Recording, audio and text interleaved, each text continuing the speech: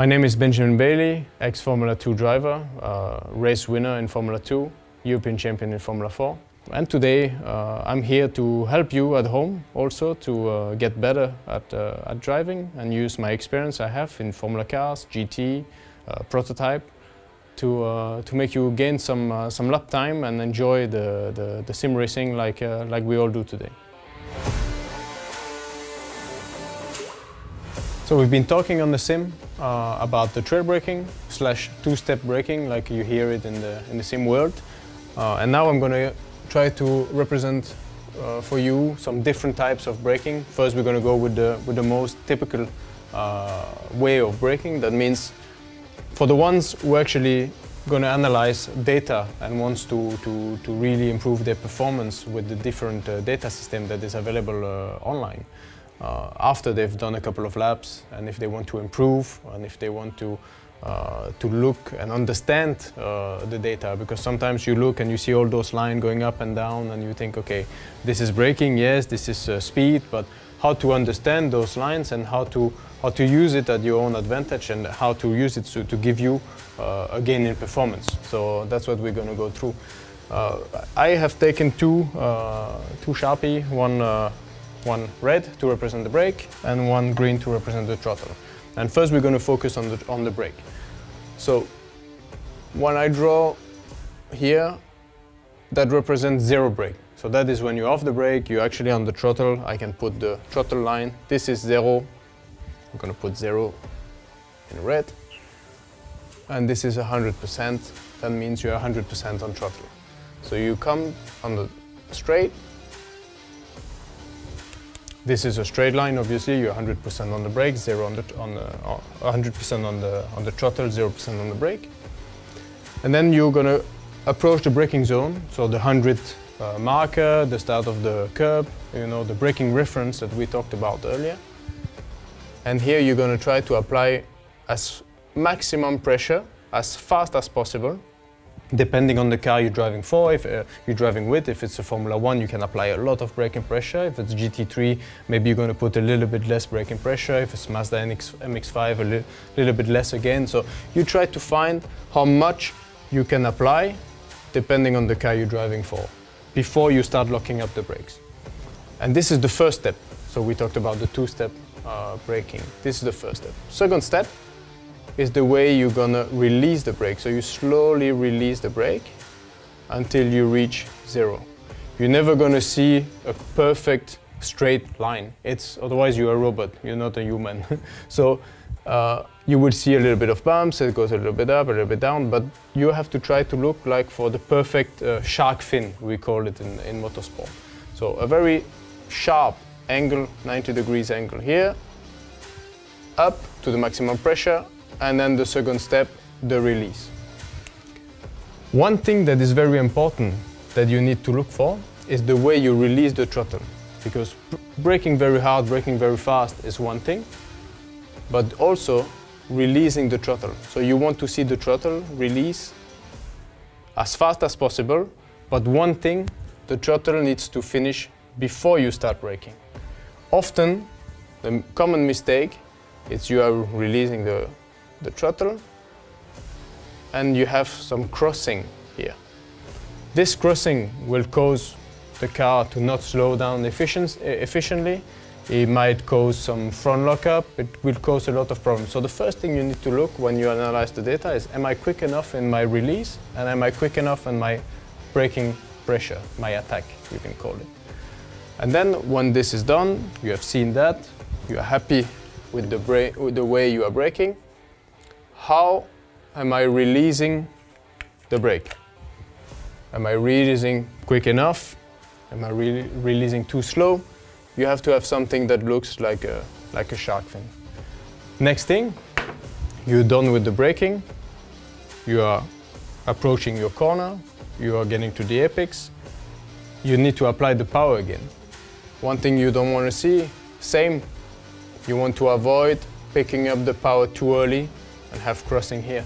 Because if you do this, same, you're going to create some small issue, you're going to create a little bit of pushing, you're going to have, the car is going to feel a little bit unstable. So you want to avoid this, you want to be patient.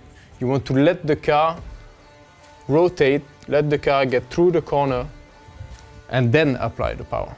So, get this off. Finish your brake,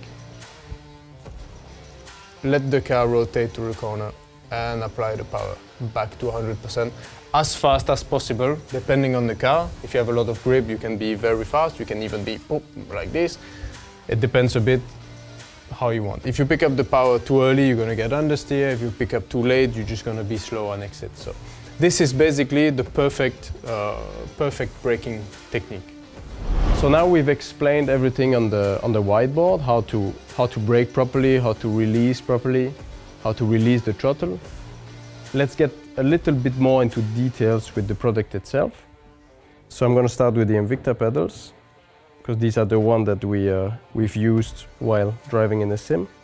There's two different things you can do on the Invicta. One thing you can do here in order to be comfortable with your pedals, because you can obviously change with the little wheels in the back. You can change the angle of the pedal depending if your sim, some of the sim you might not be able to change the platform where the pedal set is sitting. Some you can, some you cannot, but anyway you also have the choice to loose that wheels, take this clip off, and then you can screw in, unscrew out to change the angle of the pedals. Let's not get too much into detail with that. But you also have, make sure this one is tight. You also have a little screw in the front, and this is the stiffness I talked about, will always be the same obviously, but the play. So when this is completely loose, you have a little bit of play. With your Invicta pedals, you always never have much play, but this I like to have it just a little, so it moves a little bit.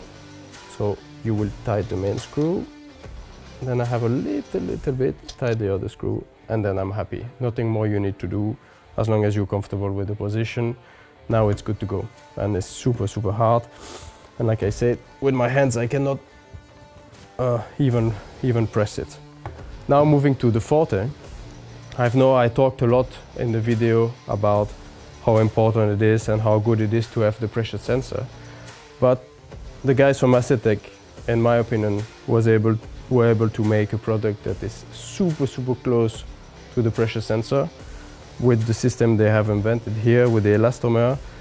But one thing I want to explain to you quick is how to make sure you get the performance as close as the Invicta.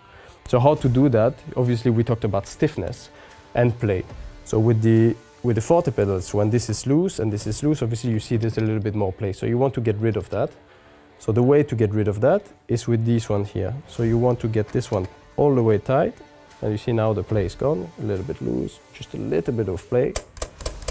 Tight this one, and then I'm done. Super stiff, super precise, super close to the Invicta pedals, and you save a little bit of money. So if you don't have the budget for the Invicta, I would really advise to buy something like the Forte, because it's extremely good, it's extremely close to the Invicta, thanks to the technology going into it and the stiffness of the pedal. And then you can also change the pedal position the same way I did with the Invicta previously. One thing that we need to talk about when it comes to braking, and we didn't talk about it before, in order to have consistent braking and very efficient braking, you have to remember that you never brake with your ankle. So never try to brake only with your ankle. Now you have very good equipment.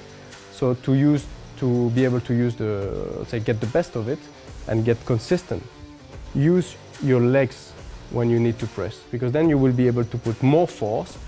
With your ankle, you might never reach the maximum brake pressure if you drive, for example, the Formula 1 or whatever. So you will never lock up because you don't have enough force. And also your ankle would get tired, so you won't be able to be consistent. If you use your legs, so you use your quadriceps, you'll be able to press a lot harder and a lot more consistent. So that is very important when you are using the brakes in the sim and in the real life. So lastly, what I like about the Asetek SimSports pedals, and I said it in the previous video, it's the design. I mean, the design for me, it's really really good. It looks amazing. It's very light. I mean, you can just take it. I can try with one finger. Super easy to lift. Mr. Andre Eriksen, I think, got a little inspired with the color. I'm not sure, but I'm 99% sure of it. And you can also play a little bit with the LED light here. You can choose the color when they are turned on. If for the one that wants to play, and the weight. I mean, it's super easy, super light. 4 screws, and then you set up. So you cannot make it much easier than that.